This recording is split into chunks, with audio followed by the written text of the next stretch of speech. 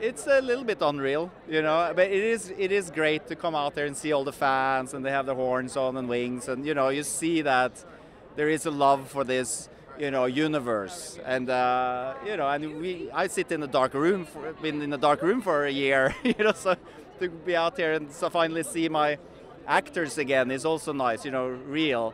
So no, it's fantastic.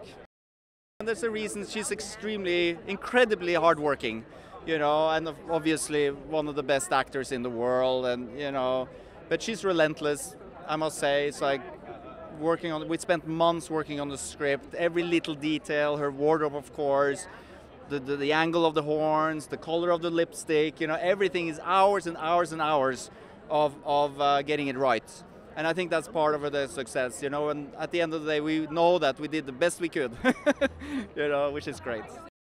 Well, it's Halloween. It's gearing up for Halloween now, and you know, maybe it's a little bit scary, and you know, I think it fits perfectly into that fall. You know, we're going into the darker period of the year, you know, and I think it's a perfect timing for it.